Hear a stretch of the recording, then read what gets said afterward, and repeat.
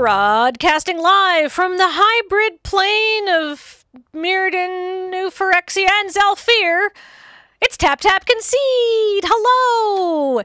And this is a very special lore episode. Joining me this week is Cameron. And I'm Kathleen, and we are going to go all over the lore of March of the Machine. But before we get to that, a quick word from our sponsor. Our sponsor is, of course, none other than CardKingdom.com, a veritable kingdom of card.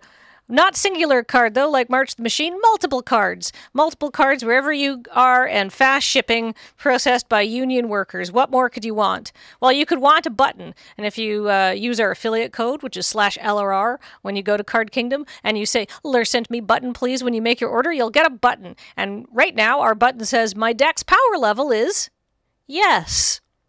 So that's great. And you know what else is great? Your support, and our kind support of our Patreon at patreon.com.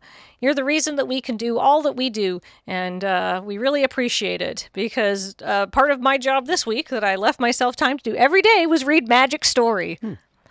So the Magic Story for March of the Machine is quite long. It is 10 main story parts and 8 side stories. However, I will say that I really liked having this much story. It's basically an 18-part story. Yeah, no, I agree. So I'm just going to, if you haven't read it already, spoilers within. If you are planning on reading it, obviously stop this podcast now and come back later. If you're on the fence about reading it, I'm going to give you my quick suggested thing of what you need to read, and then you can stop the podcast and come back later. I mean, ideally you want to read all 18 parts. Because that's fun. But I think that you can read all of the main story, and then for the side stories, you should read the one set on Innistrad because it's really funny. You need to read the one with Nahiri that's on Zendikar, the one that's on Ikoria, and what else is... the New Capenna one's pretty important. Yes, and the New Capenna one. New Capenna ones. I think there's 2 on New Capenna, aren't there? We'll get to that. Yeah. Anything that's labeled New Capenna, but there's a New Capenna standalone side story that you have to read, and sort of read them in order of release, right? Let's see. Is there anything else? The Ravnica one, I think, is... Oh, yeah, the Ravnica one. Read that because it's good and it's, like, personally relevant to me. Read the Ravnica one. I really like that one. And probably... Arcavios is fine. Quintorius might have a spark. You can skip that one. Yeah. Like, Arcavius turns out okay. That's the Strixhaven plane. Yeah, as it turns out, absolutely everyone. So everything is fine. Well, I don't know about that. I don't think everything is fine. But we'll discuss that. But that's your kind of TLDR for if you want to read the story, but you haven't yet read the story and you're overwhelmed with how much reading there is. So with that out of the way, I think we've given everyone really ample warning now that we are going to be discussing the story in depth and that there's lots and lots and lots of spoilers ahead. So just so we're all clear at that point. So, like I said, 10 episodes of story. Episode 1... We what I have seen. We open on what I've seen described online glibly as Elish Norn's upper management meeting. Yeah. Just a heads up. There's currently a bit of construction going on in our building, and we will try to edit around it and take second cuts to cut out most of the noise. But if this podcast does seem to jump around a little bit, it's because somebody was drilling through brick, and. You know, we had to cut the shot. Back to our regularly scheduled podcast. Yeah, this gives a bit of insight, I think, into the the high level planning of the Phyrexian invasion and what they kind of want it to look like, or who will be going where and doing what to what end. I especially liked Elish Norn's evaluation of what's his ass? Luca, where, she sends Luca on an adventure and people tell her, can you really trust this guy? And she's like, oh, what do I care? Yeah. Right? He's either going to succeed, in which case that's fine, or he's going to fail, in which case you get to go and kill him. Yeah. What's the problem? Yeah, if he fails, all his he can be even if he succeeds, he can be appropriately punished for his failures. Is kind of how it's worded. So like basically, she's like, "How are you going to conquer Ikoria, Luca?" And he's like, I'm going to use animals, Mom." And she's like, "Uh-huh." And? Yeah. Right? Yeah, he really feels like the kid who's been called up to give a book report. Yes. And has not done his homework and is used to coasting. Yes, exactly. So it's all told from Elish Norn's point of view, and literally, like, Luca, that's his name, isn't it? Is literally, that's how she describes him. Yeah. She has to remember his name. But she loves Nissa. Nissa's her new favorite. All of her other Phyrexian children's are, sent off to do what Mom wants. So we do that, and then Elish Norn somewhat rudely, absolutely just beheads Sheldred at the beginning of the story with like no fanfare. Yeah. It feels like my complaint about these stories, or my criticism of them, is that it really feels like the author was given 20 story points, which probably came in the form of cards that had to be covered in each one. Right? And it honestly reflects that a lot. Yes. Right? It's a lot of like A to B to C to D, and it feels like it was a bit inflexible and a lot that had to get covered. Yes, this is definitely, it's like this is a feature novel's worth of storyline happening. Yeah, in a novella. Exactly. But I do feel that I feel like this is an improvement over last time. Yes. This is so like, credit where credit's due, WotC, for saying, well, how about 5 pieces of story? You get 10. And I think combined with the side stories do a really nice job, most of them, of like building up the flavor. And like, I would like to see more like that. But. Yeah, I think the side stories are in general a lot better here. Not really because of any quality of the author or the writing, but just because they feel much more at home in the realm of short fiction than the serialized story of the set. Yeah. I think what I do like is that I think the author of the main story does try hard to, like, there's an economy to the scene setting, which I appreciate. Yeah. It's like there's no messing around. Yeah, and there are points where they get to, add a little flourish or breathe a bit, and those are quite effective. Yeah. All right. So anyhow, everybody gets sent off. Johnny goes to Theros. Let's see who goes to. Tamio goes to Kamigawa, but hesitates a little bit as she's sent off there. Luca is rudely dispatched to Ikoria, where she's like, "All right, I'm gonna bring it to heel," and she's like, "Yeah, how?" Right? Yeah, like you'll bring it to heel is a given. Yeah, yeah. There's kind of like a principle in a lot of management circles where with your underlings, you can tell them, "I need a coffee." Yeah. And you don't have to explain to them where to go. Yeah, what's in and it. that you will need to exchange currency for a coffee, and that a coffee is a liquid that comes in a cup that you will need to hold in your hand, and then you need to get back on the elevator and come up to my office and hand it to me, right? Like, that's not something that you need to explain unless you're talking to Luca, right? Yeah. Or it's not something that you should need to verify, but for all of her management failure here, and what I thought was kind of interesting in this first chapter was that Elish Norn is quite clearly not used to giving orders. Yeah, she's used to just thinking and having things... Yeah, having things happen. Yeah. Right? And this whole business of, like, explicitly having to coordinate with people is just such an enormous pain for her. Yeah, like, exactly. What an ordeal. Poor Elish Norn. Yeah, which is why I think she sends Atraxa to New Capenna, because Atraxa just listens to her. Atraxa gets it. Atraxa is like doesn't have too many thoughts of her own, which is a real problem for her. She doesn't like that. Yeah. And what I think is interesting is Jace just goes, and I think that she assumes that it's because he can communicate telepathically, so she doesn't have to talk to him. Yeah. He just knows what she wants. Yeah, Jace and Atraxa know that she's going to want coffee in about 15 minutes. Yes, exactly. Or at least that's what she thinks. Yes, but I love that Jace just leaves. Spoilers, Jace is basically Sir not appearing in this story. Yeah. Which I think is really interesting. Anyhow, so that's what happens. Elish Norn is sort of unhappy with some people and happier with others.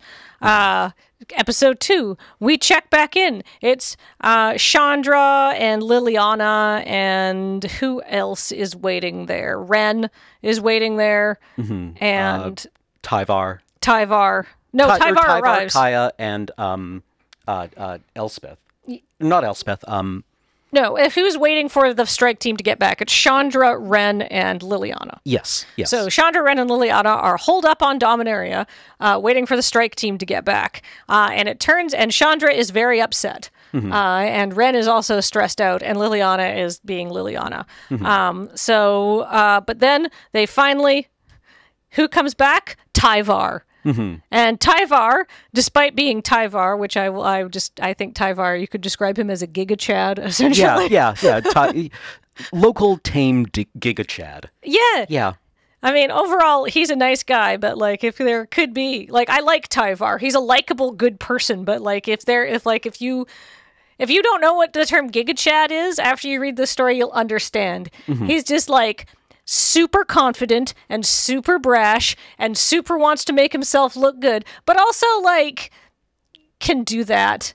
Yeah, right? He's completely unthreatened by things. Yeah. He's coasted through life because he's huge and nigh impermeable. And he's using that power for good. Yeah. Tyvar has never met a problem he couldn't solve with brute force, which is something that he has in abundance. Yeah. And he has kind of an ease and a casual grace around that. And he's been raised right. Yeah. I guess, yeah, and right? he's got like a lot of natural charisma. Yeah.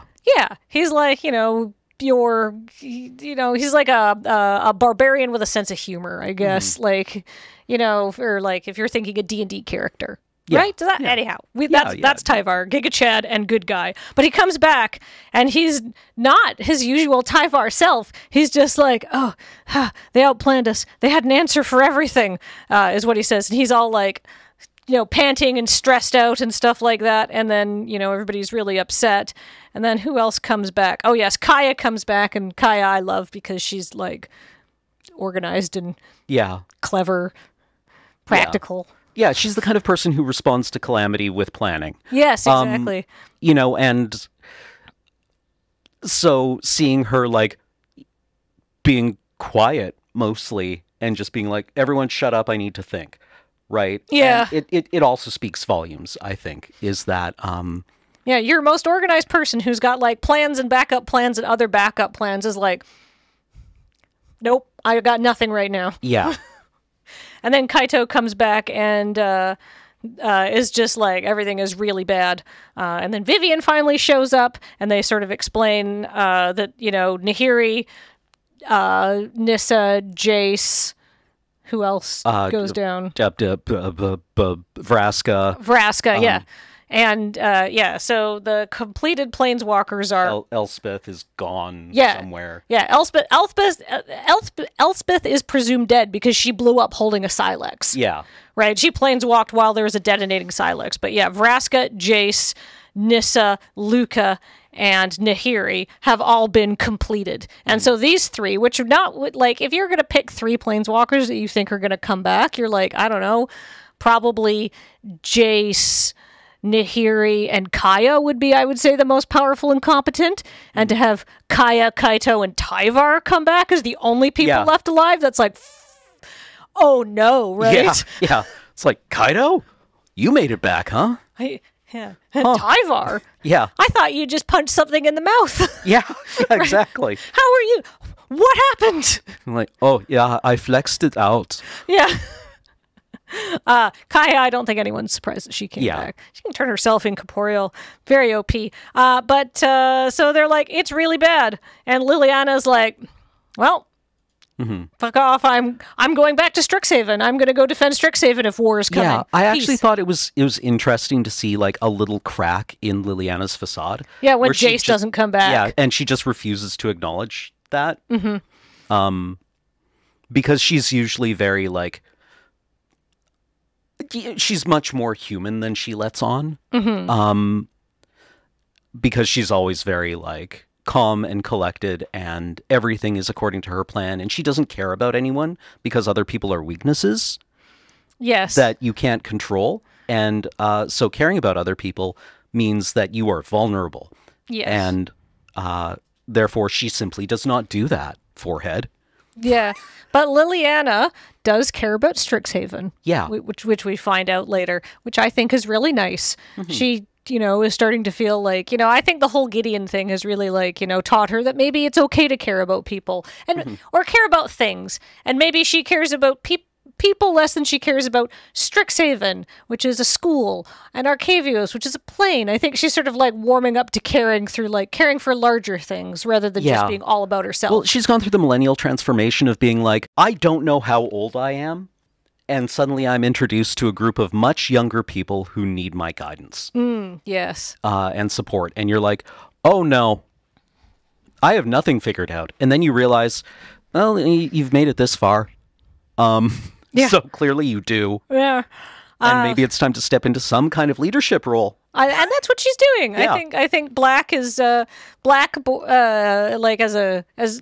its good side is organized and sees when things need to be taken under control for the good of things, right? mean, I think it's also interesting that sorry, this is not a Liliana podcast. Yeah, that's true. But I did like that her 2-star pupils are a blue planeswalker and a red planeswalker, neither of whom have a lot of black, because she's like, as I say, not as I do. Yeah, exactly. Black can be, I think, a mentorship color. Not all Viziers are evil, I guess. Yeah. More like, the Discworld Patrician. Definitely a Blackline character, but I think he has the best for Ankh-Mor Pork in mind. I just reread the first episode of the first Discworld book, so it's top of mind. But so Liliana, has a thing. We'll talk a little bit more about that when we get to the Arcavio side story. And then Ren and Chandra are like, no, you're right. Chandra spends this whole time being like, we have to go beat them up. We have to go get them as they need our help. And everybody else is like, no, you're bananas. But Ren, who's been outside, is like, no, I agree with you. I think this is unjust. And I think that we need to fix things. And I have an idea, kind of. Yeah. And it's like, I sympathize with everyone else who is like, this much larger and more prepared and organized strike force that had a clear idea of what they were trying to do. Failed, and not only failed, failed catastrophically. And you're going to go and solo it because you're really angry and not thinking clearly. Yeah, because your friend didn't come back. Your friend, quotation mark. They were roommate. Your roommate didn't come back. We'll get to that at the end later too. But so that's what happens.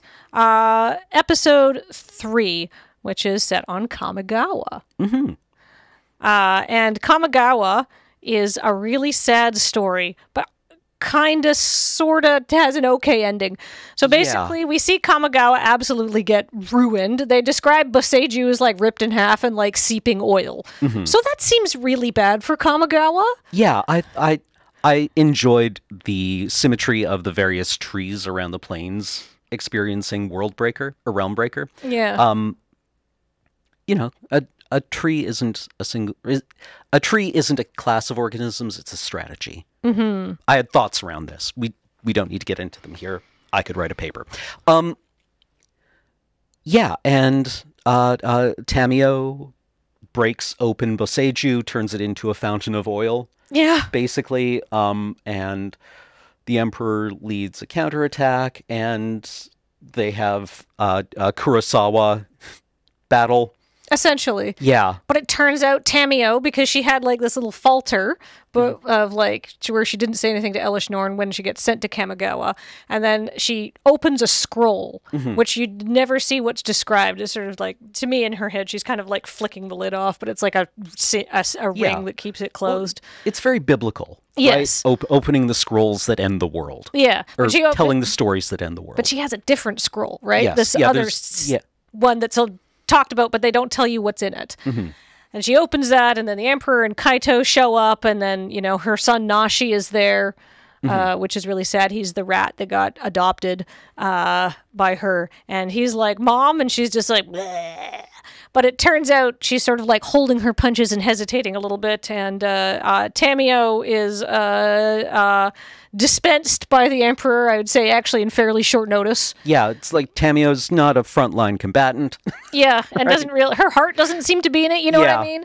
And she passes away, she dies, but upon her death, the scroll that she opened up sort of happens, and this like ghost memory of her that's not like her, but not like a full ghost kind of it's thing. composed of all of her writing, basically, right? Which is an interesting idea. Yeah. That her écriture is contained in this spirit because, it's the important part of her. And it says something that I thought was or that made me pause, which was that it was a spell that she had created that in the event of her death, this spirit composed of all of her writing and all of her memories would be created. And she said, the spirit says, like, I had hoped this day would never come. And I'm like, wait. So planeswalkers are immortal then? Or ageless? Deathless? Like, what isn't... I'm actually unfamiliar with the lore around planeswalkers aging and getting old and dying. Well, I think old walkers were, like, ageless. Yeah. Because, like, Nahiri's, like, thousands of years old. But I never got the impression that new walkers were particularly ageless or immortal, because we've seen planeswalkers, but we saw lots of planeswalkers sort of eat it off screen in War of the Spark, implied to have been killed. And we saw Domri Ray just getting ruined. Yeah. Right? Yeah. Oh, yeah. They can definitely die. They can be killed. But, like, do they just not live? Are they... Somebody will have... 40 people are currently typing in the comments to inform me about where I can read about this. But that was just like okay. I guess Tamio assumed she wouldn't die. Yes. I mean, I don't know if I think assumes is a stretch, because it's like, I hope this day would never come. I think it's like I hoped I would never have to be created. It might be an untimely death spell. Yeah. It might be like the insurance policy. God, I hope to never cash my insurance policy. I don't know. I feel that I don't know what the normal lifespan of a planeswalker is, I guess, is what we're saying here. But yeah. So that's what happens in episode 3, and it's very sad, and people are very sad about that. But also probably good that Tamio is no longer a Phyrexian now, because I don't think she liked it that much secretly on the inside. We get some more insight into how some people are not as Phyrexian as other people, even though they've been completed. But now we go to episode 4. And which is kind of a check-in on a lot of planes. So first up, we check in on Kaldheim, which is not doing well. Yeah. They spoiled some art, and it looks like Toski has been completed. Yeah, which seems bad. The invasion of Kamigawa seems like very short and extremely violent. But the one on Kaldheim is... this is going to be a much more drawn-out conflict. Yeah, this is like a full-on siege, because these people fight each other for fun. So, you see some fun moments of, like, everybody on Kaldheim, like, King Harald talks about how you would never see these people, but they're all fighting together, Don't worry. Once this is done, we'll go back to killing each other. Yeah, exactly. Which I thought was, that amuses me. Yeah, but they're ready to go, but it's not looking good. There's like a doom scar just going off, and they're not even worried about that. At that point, they're like, oh, good, a doom scar. That's good, because some of them will fall into that, right? Yeah. It's like, holy God. And then Coma comes up, and Coma's been completed. Yep. So Tyvar basically does what Tyvar does, and he dives into Coma's mouth to kill it from the inside, I guess. Yeah. And it's like, all right. And it's like with a seething song of battle at his back and a cry from his chest, Tyvar leaps from the ship. However the story of this day ends, the sagas will tell he was no coward. And I think that's great. I think that you really get Tyvar's inner monologue there. Yeah. I forget the name of the spirit in Norse mythology that when it wakes up, it's supposed to, end the world. Part of Ragnarok. Yeah. But this seems like a fate, like everyone on Kaldheim seems to take this as like, no, this isn't real Ragnarok. This is fake. Yeah, Ragnarok's not supposed to have all these Phyrexian symbols on it. That's sorry, you've corrupted it literally. Yeah, this is off-brand. Yeah. And yeah, I just really enjoyed the speech that said, this will not be the end of our way of life. We will go back to fighting one another. Yes, exactly. I promise you. Kaldheim seems like a fun place, honestly. I mean, briefly. Whatever's left of it seems like it'll be great to visit. Yeah.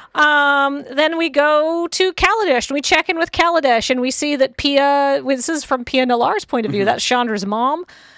Things are not super going well on Kaladesh. They have been preparing. Sahili has warned them ahead of time that something bad is coming, but Kaladesh does not fare well, and all of the Phyrexians basically are making for the Aetherflux Reservoir, which is like the big explosives tower in the center of town, essentially. Yeah. Yeah, it's like you keep them away from the reactor. Yeah, essentially, yeah. Yeah. Yeah, their nuclear magic reactor is a really good way of thinking of it. Which and considering like the Aetherborn are just basically come off the fumes of that, it was just like. Yeah, this could be a bad one. So things aren't going well, but Sahili has made a lot of little or they're not little at all, but she's made a lot of mechanical dinosaurs. Yeah, she has Zoids. That's super fun, but it's not great overall. All right, now on to New Capenna, where Atraxa just spends the entire time just stomping through the museum. Yeah, being really offended at the abstract concepts. Yeah. Doesn't like it, doesn't like New Capenna at all, doesn't like the angels, feels everything is like disgusting, does not.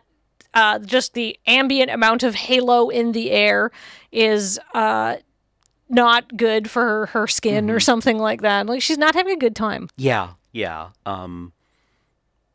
Everyone's a critic, right? Like, she goes into this museum and just has, like, experiences an entire undergrad's degree of aesthetics come crashing in on her in, 15 seconds or so. Yeah, she's under strict orders from Elish Norn to basically don't bother completing anybody. Yeah. Just decimate all life on this plane. Yeah. Because Elish Norn hates Elspeth and is afraid of her above all else. Speaking of that, there is a thing at the very end of the story. The Seraphs remain, watching her go, with their visitor hovering among them in a haze of color. They keep mentioning there's this visitor watching what's going on. They too speak among themselves. Why not stop her, asks the visitor. It is not yet time. It does not feel like the right answer, but the visitor cannot disprove it. Have faith. It's almost here, the end. You will know what to do when we've gotten there. And it's like, who are these people? Who's going on? Yeah, who's this through line? Yes. I mean, I think that is, of course... That's Elspeth, as we'll see, but who else is it? Well, we're going to go over to the side stories, and we'll recap some of what's happening in the side stories real fast before we get back to the main story, because it all kind of goes in an order. Arcavios. Arcavios is getting absolutely screwed. Strixhaven is absolutely getting ruined. Most of the professors end up getting killed. The whole library gets, torn apart, which seems pretty bad. Yeah, and they our 5 main characters from Strixhaven are going through the Biblioplex looking for the spell, the founding spell. The Invocation of the Founders. Yeah, the Invocation of the Founders, which, is basically the source code for Strixhaven. Yeah. That describes... They're having a Harry Potter adventure. Yeah, basically. It's very true to its roots. And, Killian's father shows up to protect him from completed... Shahale, which is the White Dean. Yes. Yeah. And they make reference to the fact that Liliana has a bunch of students holed up in housings protected by undead. But they are looking for this spell that describes the founding process of Strixhaven, and when they cast it, I did like that, Killian comment. Is it Killian who comments that, or is it Quintorius who comments that this is boring? Yeah. Right? This is very, this is some low-level... spell crafting that is very, very Well, I mean, it's necessarily elementary, right? It's Yeah. describing the position of the stones and it is fundamental. Yeah. Right. It's from Quintorius's point of view. Shock ran through Quint. The words were so, and then in italics, prosaic. The invocation simply described Strixhaven. Here, the invocation stated the ground had this consistency, is sloped in this manner, and contained these types of stones. But as they are all reading the invocation of the founders, which needs to be read from, these color perspectives and stuff like that, basically it's like a self-defense spell, I guess, that kind of helps fend off the Phyrexians. But just as they're just about to finish, of course, they're attacked by Dean Nasari, who's Rutha's dean, and Rutha stops reading her part of the spell because she's, gets distracted because that's Rutha. She has ADHD. I mean, kind of. That's very glib. But she's defending them because he's trying to kill them. And Quint tries to read his part of the spell, but put magic into her. He doesn't know what he's doing either. But it works. But it takes so much out of him, and it's so traumatic. He is engulfed in a flash of white light and whisks away. Yeah. I like Quint. He's basically a very good boy, and I think I like the idea of an honorable Boros planeswalker. Yeah, yeah. We have a vacancy in that color identity. We have a few planeswalker vacancies. So basically then the invocation of the founders kind of works. It kind of protects Strixhaven, but it's not really going to solve it doesn't repel all the invaders or anything like that. So at the end of that, after Liliana finds the other 4 students who are very beat up. We're talking I think Rutha has a broken leg, right? People are very injured after this because the whole thing collapses, right? The platform they're standing on. Yeah. And they're pulled out of the rubble, except there's no sign of Quint. And Liliana's Casimina said there was an ember among these ones, so I assume it's that one, but I'm too busy right now. Yeah. And she's she does this cool thing where she's she can see that the invocation's kind of working, but not really enough, and she's just no, I like this here. This is my space. And then she's just and it's she pulls out her own power, which is purple, but not a glowy, happy purple, and just reaches really far down into the earth and finds all of the oldest bones and zombies. And she's just rise. And it's oh my God. Yeah. Yeah. She is going to defend basically the entire plane with just zombies. She's going to need to lie down after this. She's not as young as she used to be. Yeah. It's well, I mean, stick with what you know, I guess. Yeah. Worked on Innistrad. Yeah. Liliana's hands dropped to her sides. Her fingers opened. Light spilled from her palms. Not the blurky blood color thrashing overhead, or even the clear brightness that fought against it. It was her light, dim and grim. It sank like water into the ground. Far below, in the corpse-strewn ruins of the school, in the catacombs where ancient professors moldered, even beneath that, where the bones of unnamed, unknown thousands leached into the bedrock. Her magic found bodies and gave them new life. So it's just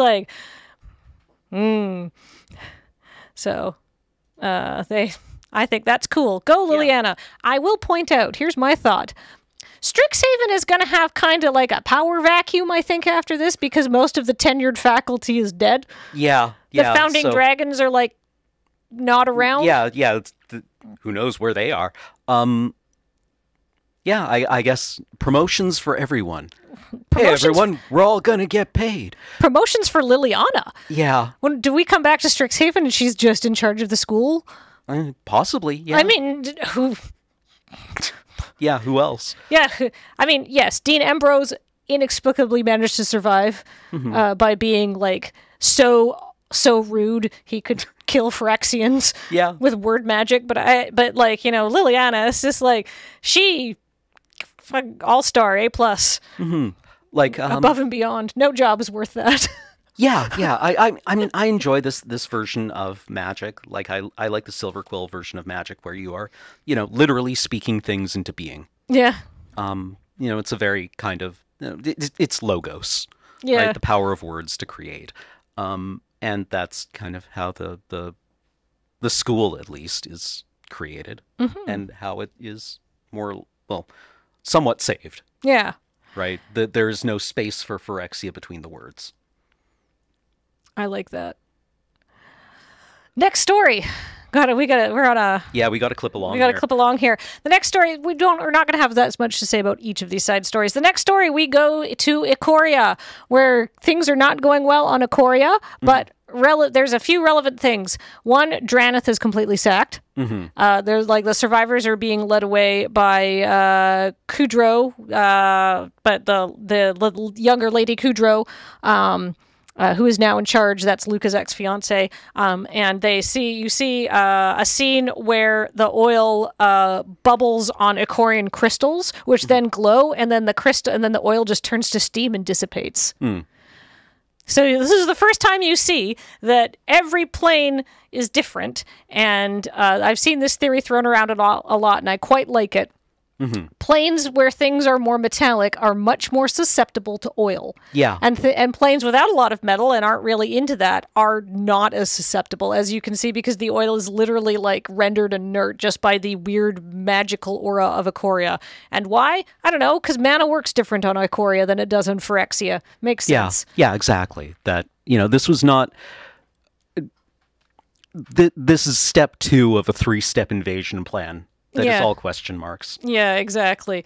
I don't know, put oil on it, and it's like, well, it turns out oil doesn't really work that way on Ikoria. But I mean, there's still horrible monsters everywhere, and the city's been ruined, so that's it's not going well. And it turns out Luca is chasing down the refugees of Drannith because he's on a personal vendetta mission instead of, doing what he's supposed to be doing. Yeah. Anyhow, so... Yeah, he has a bad time. Yeah. Yeah, he gets lured into the nest of Zapandrel? I think so. The huge beast. Let's see. What is it? Vadrock. He gets lured into Vadrock's nest. Vadrock is a huge beastie from the first Ikoria. It's like bat wing dragon thing. And Vadrock basically bites him in half. Shucks off all the Phyrexian things that his ex-fiance leads him into Vadrock's nest, and Vadrock sort of bites Luca out from his Phyrexian extra body. He's sort of grafted around himself from things he's assimilated. Essentially, he's wandering around like this huge overgrown male insect, and then Vivian shoots him with the arc bow. He gets chewed up and spit out, and then Vadrock breathes blue flame on him that just turns him into ash. He's so obliterated, his memory is gone, basically, is how they put it. Yeah. This seems personal. Quite. I don't think the writers like Luca very much. But I also think it's important that not every person you meet is a good person. Yeah, some people are person. Yeah, I mean, in fiction, we are quite often encouraged to see things from the villain's perspective, which is interesting in fiction. But some people are just stupid and bad. Also, and that's important to remember, too. Yeah. Sometimes it's not that complicated. Yeah, very true. Well, that not that complicated guy meets his end rather abruptly. Yes. All right. Back to the main story. All right, Chandra and Ren decide, you know what, we're going to New Phyrexia. Well, you know what, they haven't tried fire, and I'm good at fire, and or I guess from Ren's point of view, you're good at fire, and I have a fire inside me. Which is all Ren's big thing, is because she's red-green aligned. And so they get to New Phyrexia, and they meet with the Resistance, and they meet their new friend. It's Urbrask. Yep. This is from Chandra's point of view. Staring at her own reflection in Urbrask's polished carapace, she's not sure what to think. He hasn't attacked yet, but maybe he's waiting for the right time. He hasn't insulted her, gone on about unity, but maybe it's all a cover. Anyhow, Urbrask does not like this. The whole bend the universe to our will, being in strong air quotes about Phyrexia. Yeah. Red is the color of freedom. And ultimately, Urbrask is powered by the red Mirren sun. And he is doesn't like being told what to do. Yeah. He, it's the devil's advocate, right? The office in the papacy that challenges the divinity of saints by trying to disprove them. Yes. Right. it's an important thing to have, a skeptic, a cynic. Yeah. I came here to help Chandra Snaps. I don't care what some Phyrexian weirdo thinks of me. I'm going to do what I can here. Why are you even helping us anyway? Fire roars from the eye holes of Urbrask's carapace, because Norn stifles the fires of creation with her pontificating. Phyrexia cannot thrive if there is only one Phyrexia. Magna drips from his jaws, plumes of smoke rising from the holes they burn. Even Anut understands. Urbrask serves no one. Mm-hmm. No notes. I like Urbrask. Everyone does. He's everyone's favorite praetor, I think. Yeah. He just wants to be left alone to do his work. So basically, they come up with a plan. They're going to try to get Ren and Chandra to the World Tree with Koth and Malaria and stuff. And things don't go well at all. They see Nissa. Nissa's very loyal to Phyrexia. Yeah. And yeah, I thought it was interesting which planeswalkers kind of fall hard. And it's the ones who are the personalities that form the strongest bonds the easiest. Mm-hmm. Right? Like a Johnny, gone. Yep. Nissa, she cares for people kind of in her own way. She has very strong connections to things. Also gone. Tamia, who wanders around collecting stories, maybe less so, even though she's kind of like got a lot of family and got along quite well with the Johnny. Mm-hmm. Maybe there isn't as much consistency here as I want there to be, or as I'm imagining there to be. Yeah, I don't know. I think the problem is that they're not fully. I think that the problem with planeswalkers completing them is to fully complete them would remove their spark. Mm-hmm.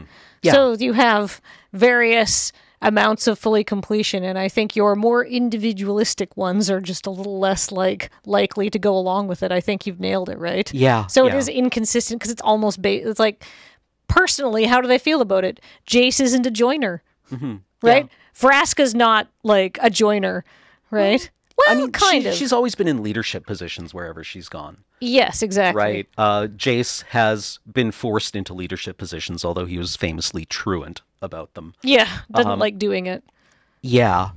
So, that there is completion, and then there is incompletion. Yeah. Right? Jace's incompletion theorem. Mm-hmm. You can't get there all the way.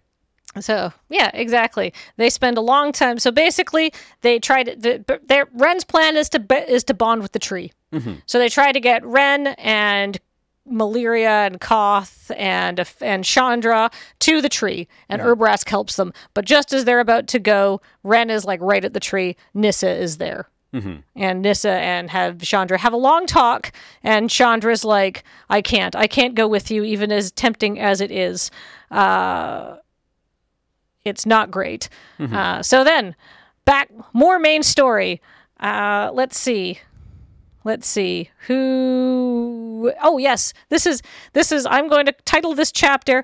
I was right. Ha ha ha ha. I was right. Mm-hmm. This is the chapter where Elspeth is having a long talk, and it turns out with whatever disembodied sort of spirit of Sarah lives in the place beyond the multiverse. Right. Yeah. Basically gets a pep talk and a pat on the shoulder and a kind of a tour of what's going on in the multiverse. So first she gets to see New Capenna, and she's like, honestly, they seem like they've got it under control. Then we see Theros, where Ajani is doing a lot of bad stuff to the gods. Yeah. I did like the Theros interlude where, because belief is what creates divinity on Theros, the sudden instantaneous appearance of an entire polity of Phyrexians who are all about like orthodoxy and belief just instantly corrupts a large chunk of the gods. Right? Mm-hmm. Like, hey, we currently outnumber Heliod's normal branch of belief. Yeah. So we get to define what Heliod is now. Yeah, exactly. Like, that's pretty scary. Mm-hmm. Theros is not doing well, but we don't stop there. We get this whirlwind tour of how effed the universe is, essentially. She gets to see a castle, now shining, reduced to rubble. I believe that's Eldraine. probably. Or Bant. Or maybe. A young man is rifles through the broken remains of an armory. The plate covering him is cobbled together and already pitted with black. Yeah, he finds a sigil. It's Bant. Oh, okay. Yeah. He finds a sigil. She's good. But she's like, all right, that's fine. Through ranks of horsemen beating war drums, their hounds on the hunt for Phyrexian enemies. Through a neon city protected by towering mechanical guardians. Through strange swamps and twisted hills. She goes through all these different places.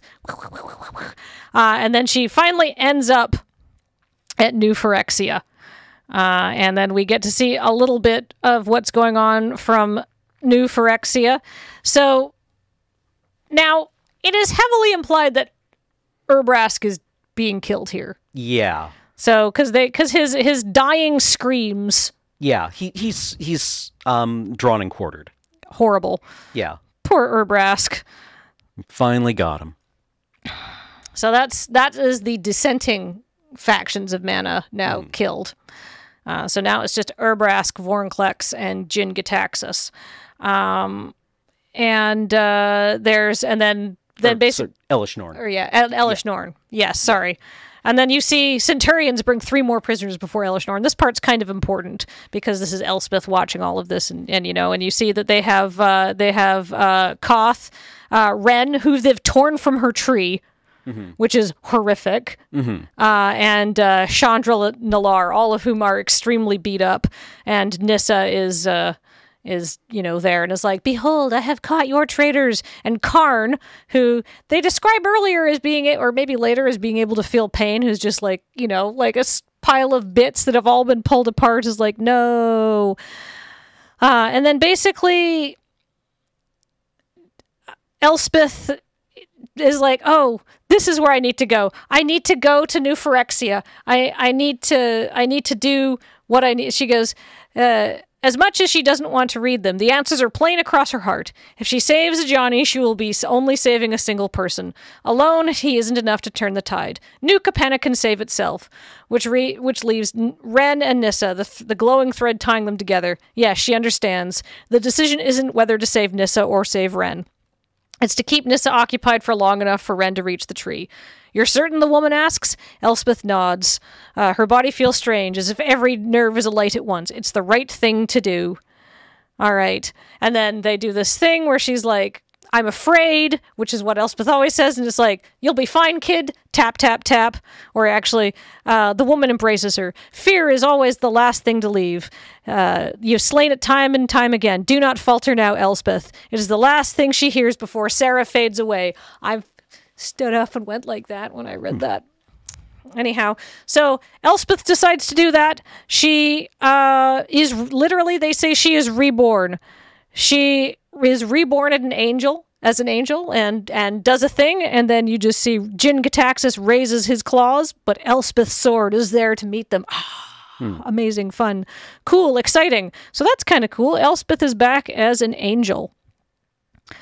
And then we see Part 7, which is Elspeth going and fighting everyone.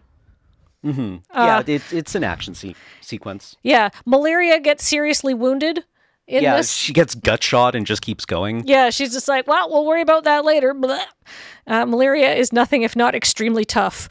And Elspeth realizes Elish Norn realizes who has shown up, which is Elspeth. And Elish Norn, I would say, freaks the F out. Yeah. Yeah.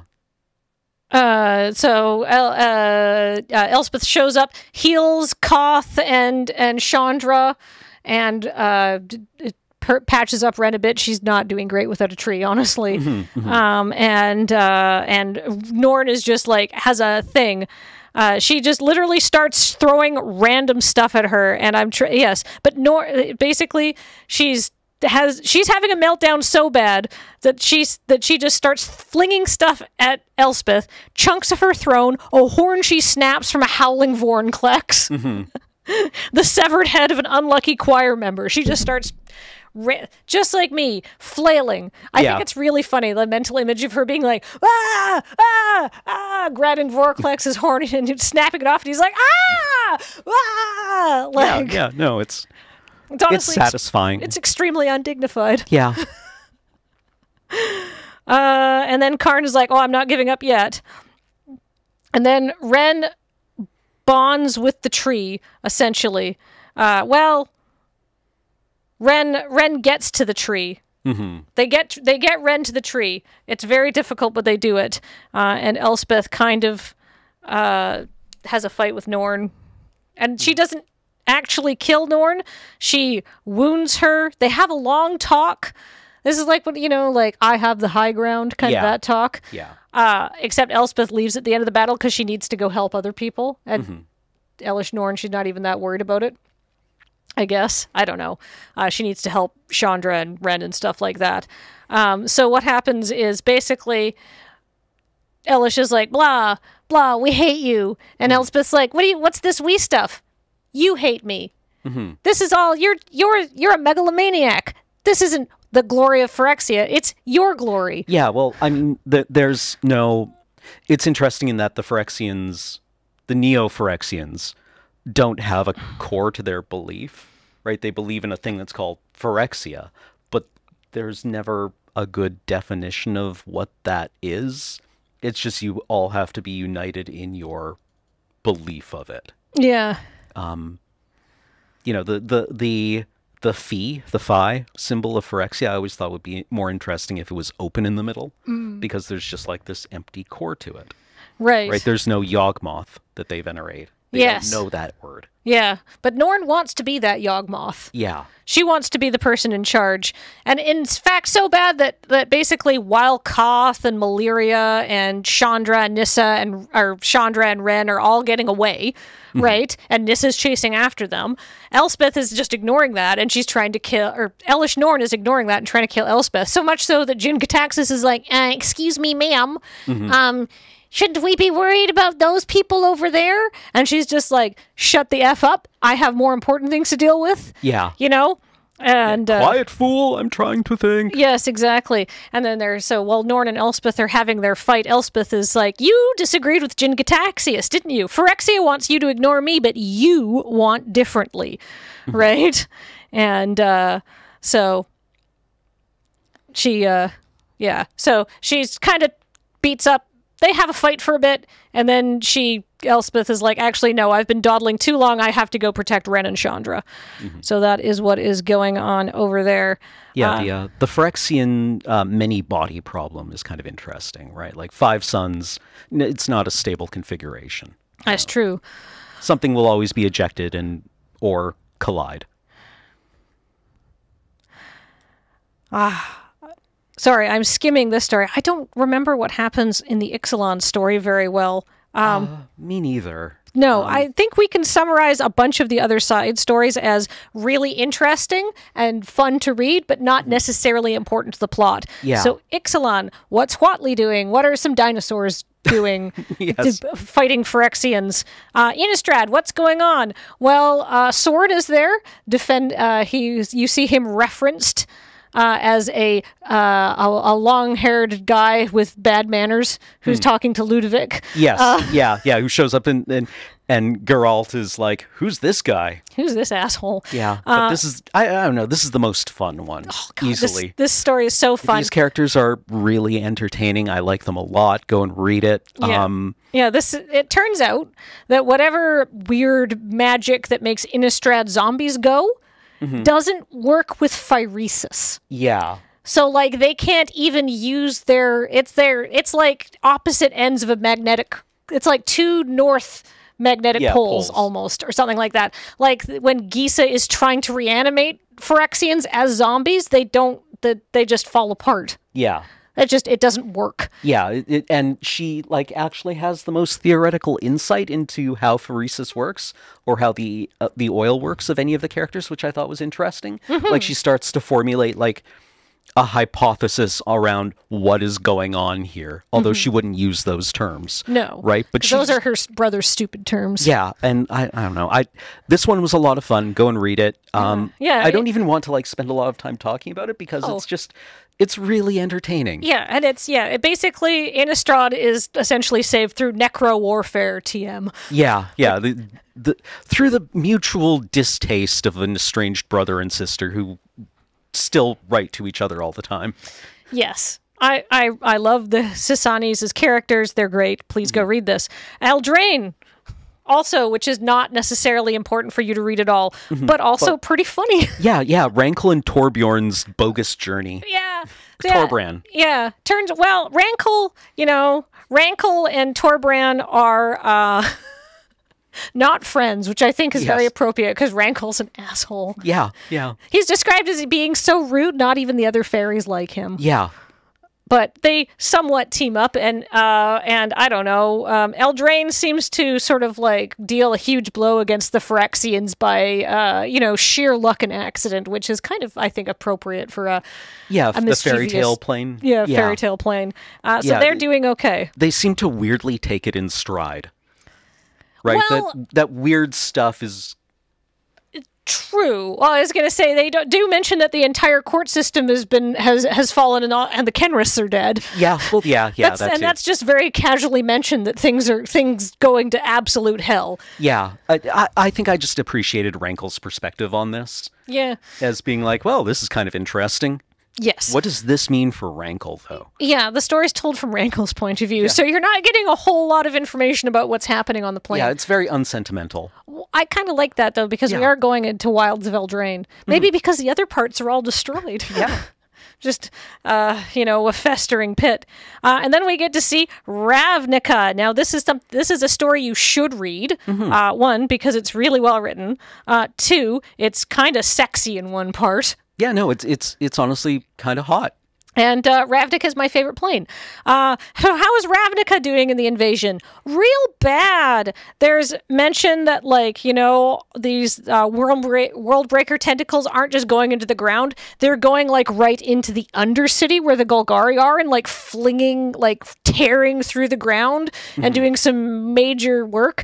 They're also mentioning that they had just finished repairing the chamber of the Guild Pack after Nicol Bolas is there. Yeah, and it's caved in again, which I think is really funny. Yeah, well, I mean, I think Ravnica is always going to be kind of vulnerable to these big events because cities have a lot of people living in them and they don't really react to being damaged terribly well. No. Right? The World Tree just sent a branch through a building and, now 1 million people are just kind of going to die in the next 30 seconds. Yeah, and 400,000 people are homeless, right? Yeah.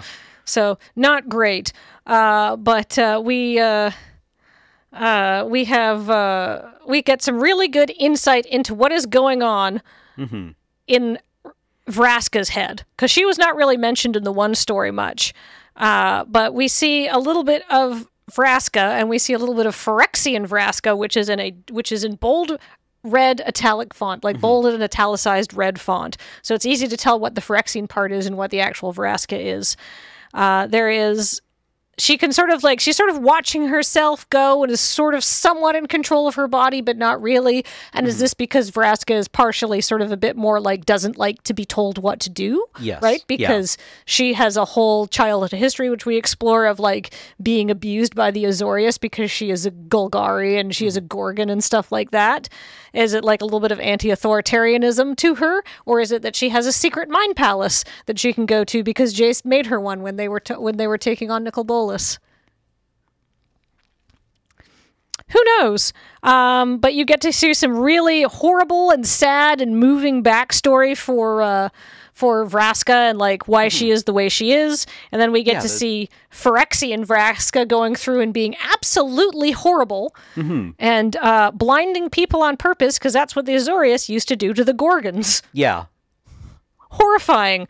But Vraska has a little bit of her mind left, and somehow Phyrexian Vraska seems to think that it's very important that she goes to her old apartment, which includes all sorts of things.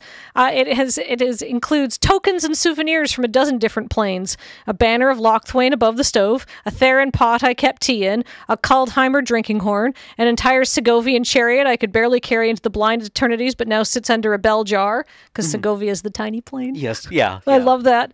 And she's there, and she grabs the thaumatic compass, which, as we call, was the MacGuffin that would point you to the eternal sun. sun, and it detects planeswalker activity, is what we've... So if you're not familiar with that, because that was quite a few years ago, but she puts that in and she grabs it.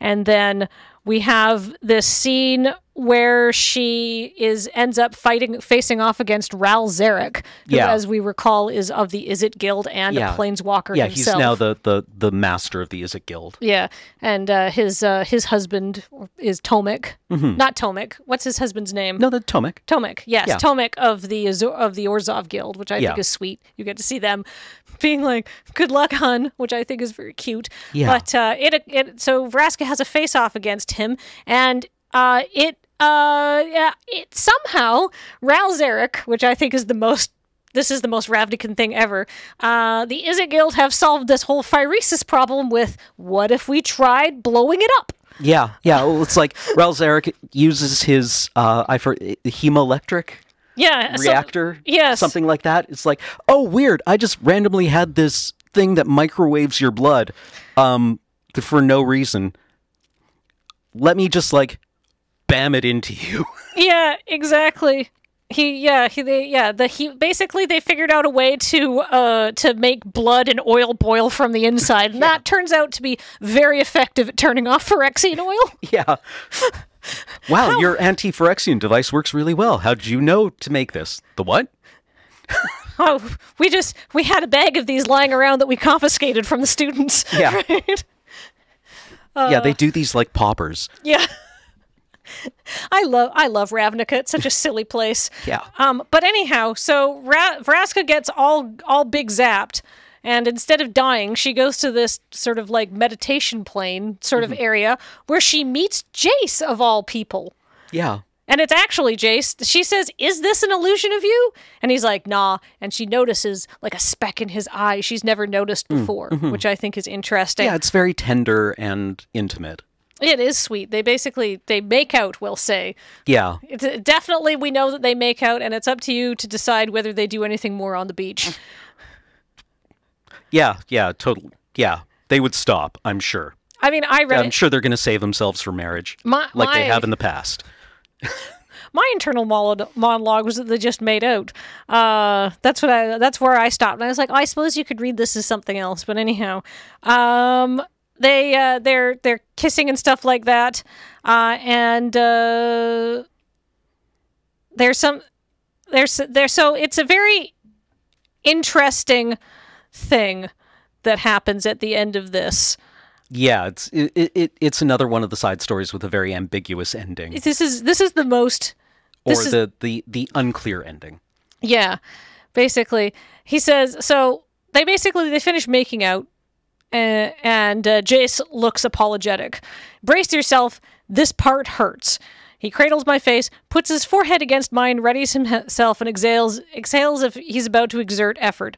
"I've got you." And I smile, uncertain about what he's talking about. "You've always got me." And then, there's some romance bits and stuff like that.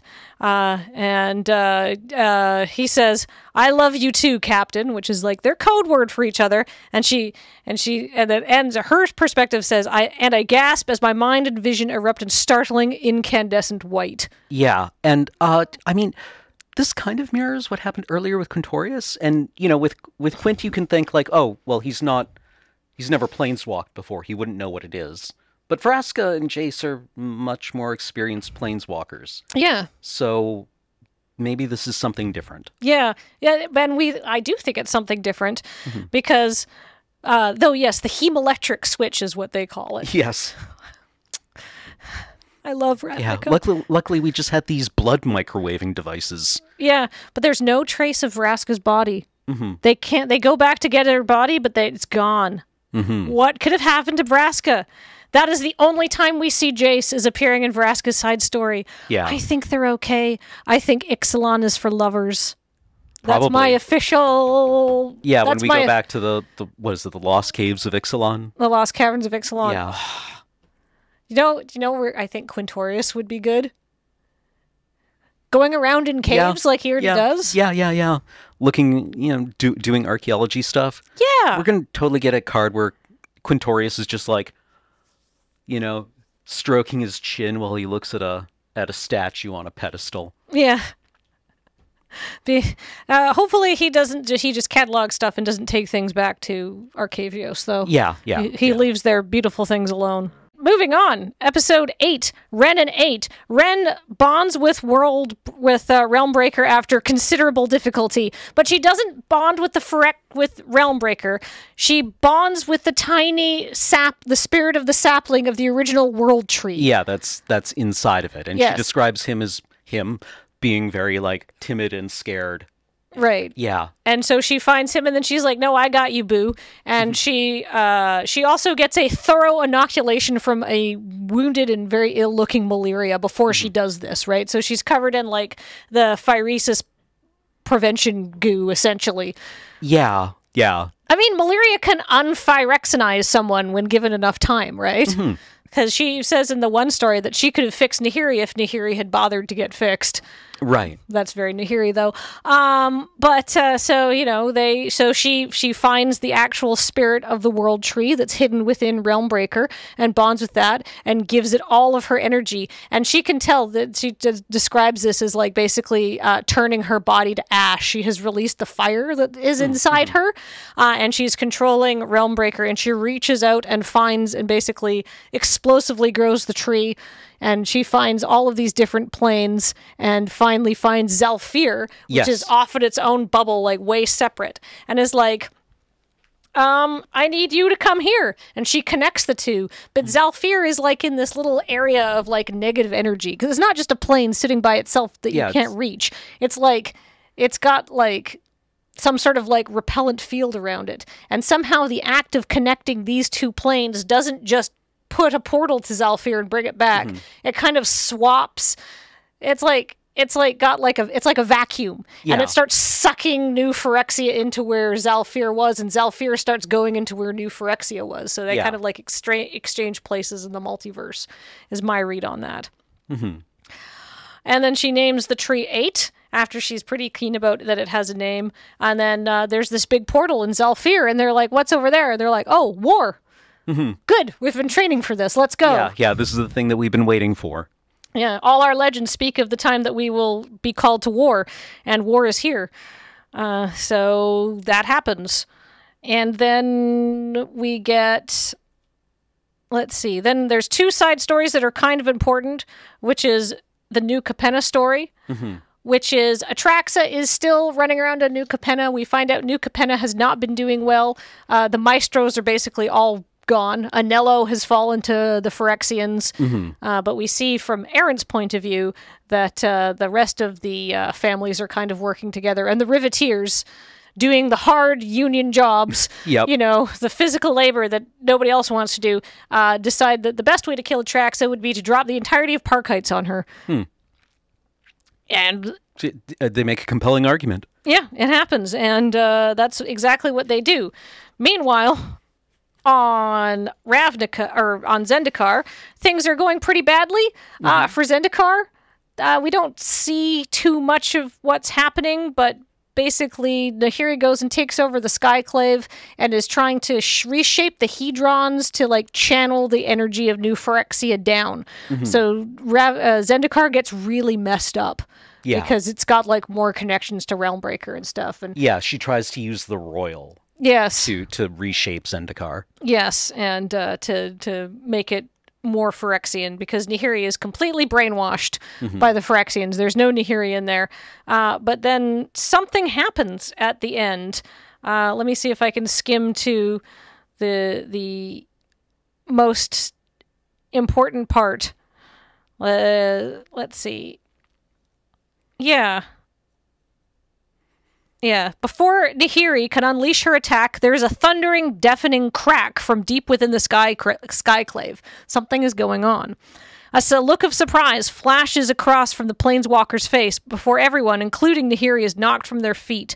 And they mention that that while this is happening, Nahiri has this look of like, what the hell is going on? She looks down, she sees she doesn't have hands anymore. She's got swords for hands, but then it's gone. And whatever was happening, whatever this whole thing that was going on that Nahiri was sort of reshaping, all collapses on her and she basically gets crushed. So whatever happened is changes things. The Emiria Skyclave falls to Earth, the corrupted planeswalker trapped within. Acri looks up. Zendikar's sky is no longer red and greasy. Now it glows with a soft iridescent lights. Though the odds are stacked against them, they have found the slimmest of hopes, and with it, she and her friends will fight to save their home. So something is happening on Zendikar. What is happening on Zendikar? Oh my goodness. Well, episode 9. We're really getting to the end here. Back to New Capenna. Yeah. Which is told from Giada's point of view, a brand new angel. And we talk about the history of New Capenna, and that they sort of confirmed that they dropped Park Heights on Atraxa, which I think is really funny, honestly. And Giada sees through all these portals that something's happened to Realmbreaker, where like the tendrils are receding because now Ren has done her thing. As the tendrils recede, Giada and all the other angels of New Capenna are like, all portals point to New Phyrexia right now. Get them! Charge! Yeah. Actually, not all portals point to New Phyrexia. That's wrong. Basically, all the angels of New Capenna flood out to all of the other planes to protect all of the other people. And Zalfir comes and invades New Phyrexia, and Teferi stops time so they can, fight them and stuff like that and do okay. And they're covered in like this like boon of like angel juice that flows throughout the universe or something like that. Yeah, Halo. Yeah, they're covered in like Halo energy, and they're able to actually fight back the Phyrexians, and the Zalfirans show up. They're doing great. They're covered in protective Halo. Vorinclex tries to kill Teferi. He gets beheaded by Elspeth. It's all very exciting. They talk about, and now the issue is as Zalfir and New Phyrexia are kind of trading spots in the universe, it's not going well for New Phyrexia because it's being smushed down into a much smaller spot. Yeah. So New Phyrexia is literally being crushed as we speak, and Zalfir is kind of expanding out. So the roof of the sanctum cracks. Ren's work to Fairy Wagers. As Zalfir moves to take New Phyrexia's place in the multiverse, New Phyrexia is cracking under the pressure. Structures tear and break. Slabs of metal plummet down. Zalfir and wizards conjure the winds to redirect the boulders out towards the enemy. No amount of Phyrexian armor can protect against the forces of mass and gravity. Smears of black oil are all that remain of those squashed beneath. Distant towers topple, monuments shatter, vats creak, and oil slicks the walkway. The ground rumbles beneath Teferi's feet. Like, the whole plane is collapsing at this point, and there's this huge battle going on, basically, in Elish Norn's, like, throne room. And then this is very fun from Elish Norn. Teferi finally sees her, and she looks way worse for wear. And she screams, "What we've done, what I've built will last forever!" Yes. And so Teferi, so she all gets attacked and stuff like that, and then she gets really mad because all of the soldiers are trying to fight, like all of her soldiers are trying to fight the Zalfirans, and she is just being attacked as one of them. And she goes, "Why aren't any of you protecting me? I am Phyrexia!" Which is like, no, you're not. They've been undermined by their own free will, haven't they? The army hears her, and the army stops, but only enough for their own general to speak up. Jin Gitaxis rides atop a massive war machine. Long and narrow, it is bedecked with all manner of weaponry, blah, blah, blah, blah, blah. He's got a vat of his own newts. He's trying to get out with the kids, and he says to her, "Your ego was a tumor on whatever talent you may have had. New Phyrexia has evolved beyond you, but your scraps may serve some use." I love that the writer here, because she doesn't have a lot of time to do characterization, all of the dialogue is very flavorful.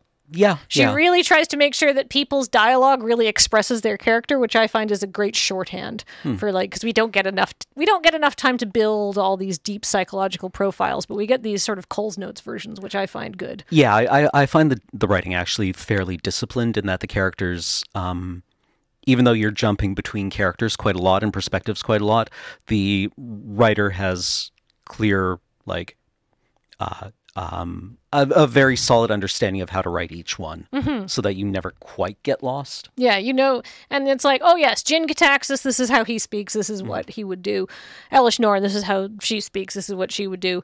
And then Ajani comes back, and he actually looks like he's been quite beaten up, so I don't know what's been going on Theros, but probably nothing good. And Ajani comes back to fight on behalf of Elish Norn, and Jin Gitaxis and Elish Norn are fighting, so now it's a three-way fight. Zalfirian's killing any Phyrexian.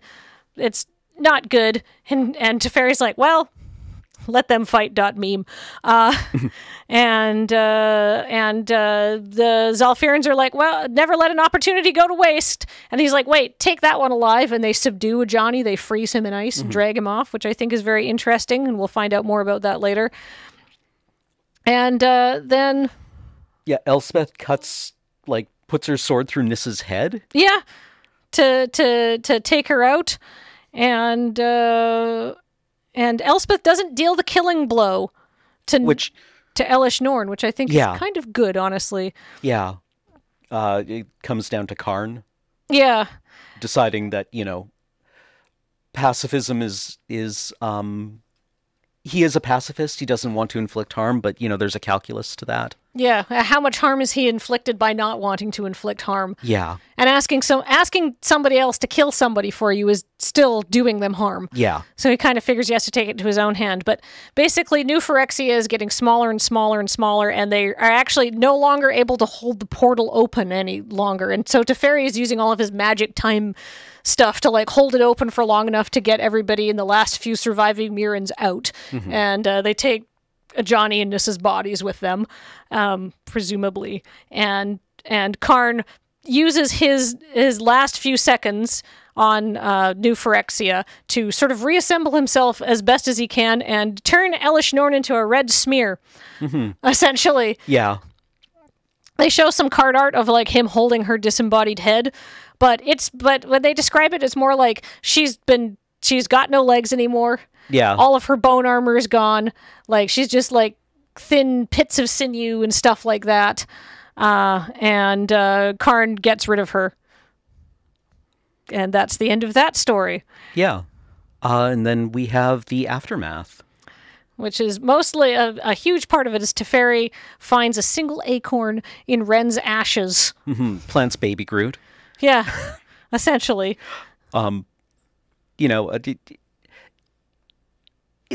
This is the story I think I like the most, where because the pressure is off to get major plotline stuff done, and so you have a lot of people thinking about, what things mean and what their relationship to other people is. That I enjoyed. It felt like this was finally the author given a bit of space to breathe and tell us a bit about these characters, rather than okay, this person has to do this has to happen, this has to happen, this has to happen. So you get a lot of Koth being kind of resentful that Nissa and Ajani get to be saved. Yeah. And recognizing that resentment isn't good. And yeah, he's still going to feel that. Yeah. The bit of interrogation where he thinks oh, this isn't gracious, this isn't good. It's not going away. No. Yeah. Yeah. Now we're all going to have to deal with this. Koth is also doesn't like Zalfir that much. He describes the fabrics as too soft and the earth is too spongy, and it's all too everything is too moist. Yes, exactly. He's used to a very dry climate. Yeah. So, Malaria also is not doing very well. She got a horrible wound, just kind of pressed on through it, and it's gone bad, and she's beyond the level of even magical saving, which I don't know if that makes sense. Yeah. Considering Elspeth's an angel here, but I suppose.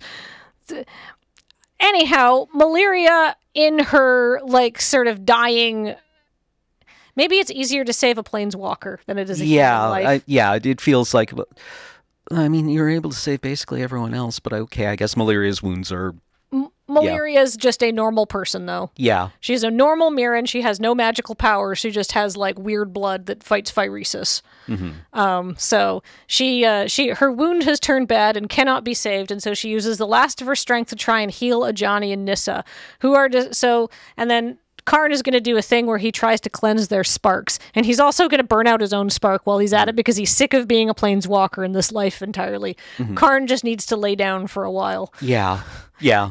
So they sort of use the last of Maleria's magical power, and they use Teferi's time magic and all sorts of other things going on to try and make this work. And they heal Ajani and Nissa, and Ajani's spark comes back, but there's something wrong with Nissa's. Even in Teferi's slow motion world, it's like quickly shaking itself apart. Yeah, and like burning. Like there's ash falling off of it. Yeah, it's decaying somehow. So there's something wrong with Nissa's spark, which I think is interesting.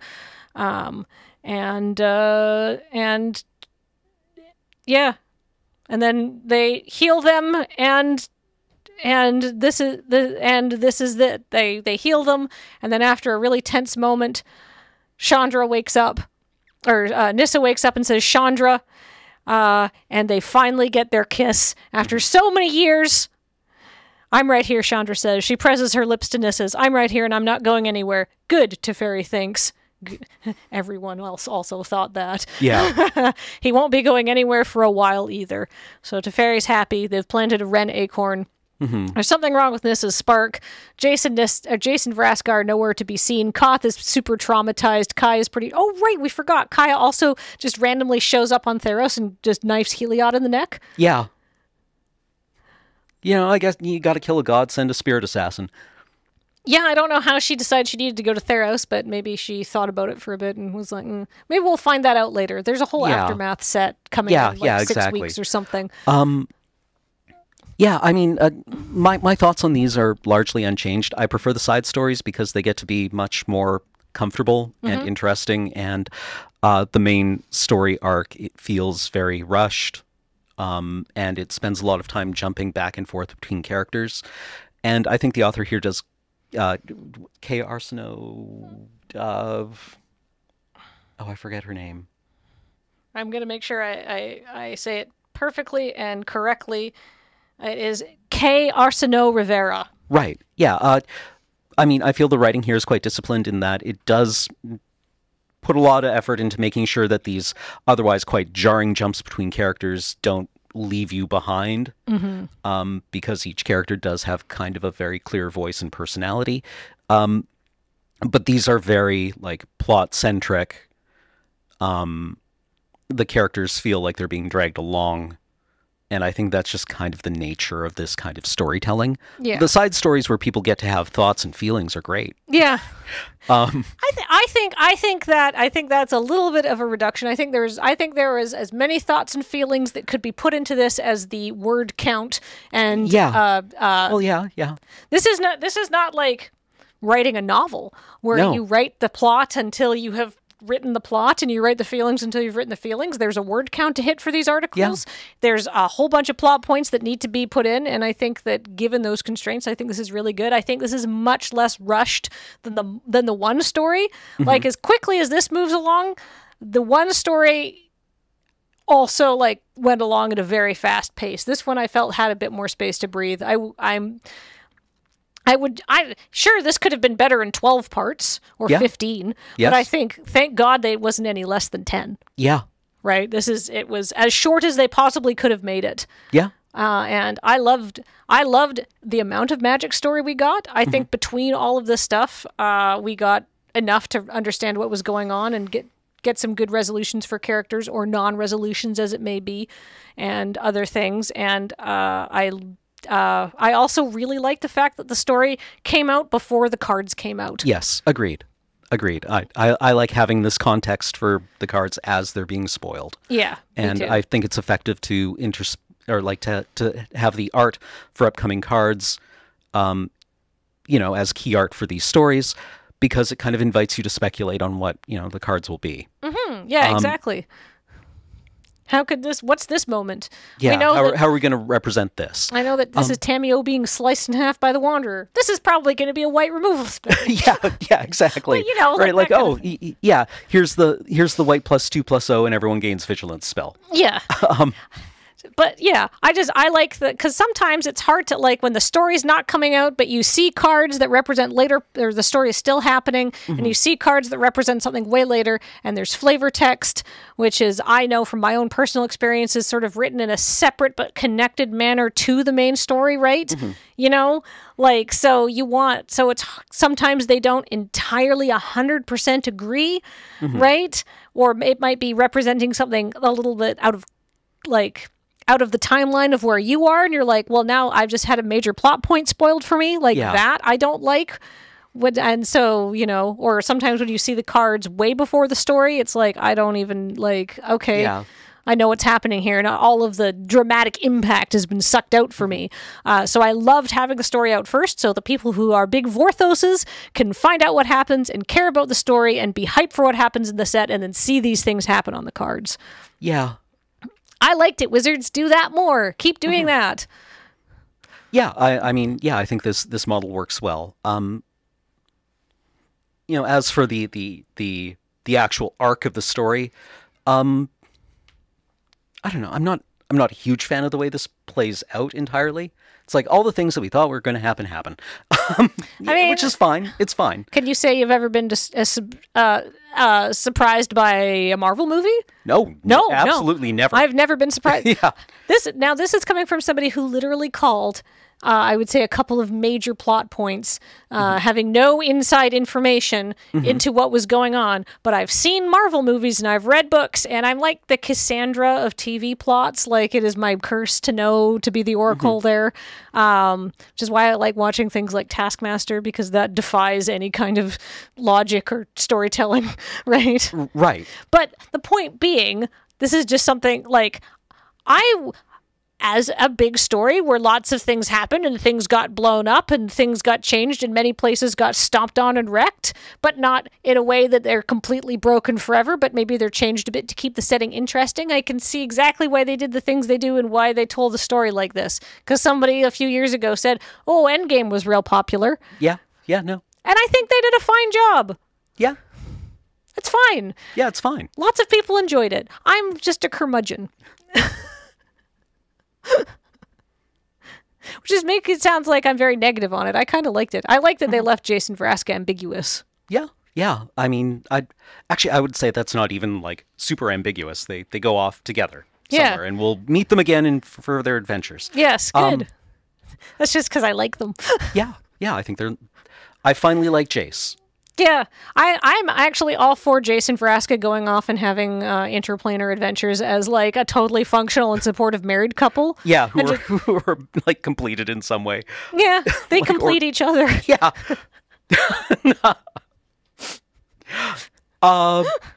But shall we wrap it up? Yeah. Yeah. All right. Well, this podcast has been brought to you by cardkingdom.com/ go to cardkingdom/LRR. If you make a purchase there, tell them Loading Ready Run sent me button, please. And they will include a little 1-inch button with your order that says my deck's power level is yes. Yeah. This podcast is also brought to you by you, the viewers over at patreon.com/loadingreadyrun. Without your support of this podcast, it wouldn't happen. So thank you.